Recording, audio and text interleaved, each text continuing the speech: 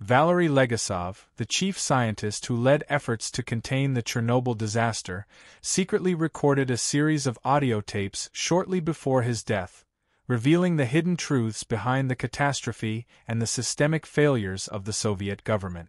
Known as the Legasov Tapes, these recordings were made after an attempted suicide and just days before he ultimately took his life on April 27, 1988, exactly 2 years after the explosion.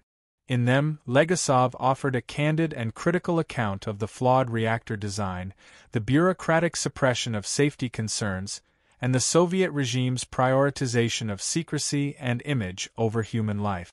Intended as a last attempt to expose the truth, fragments of the tapes were later published in the Soviet newspaper Pravda, shedding light on the broader institutional failures that contributed to one of history's worst nuclear disasters.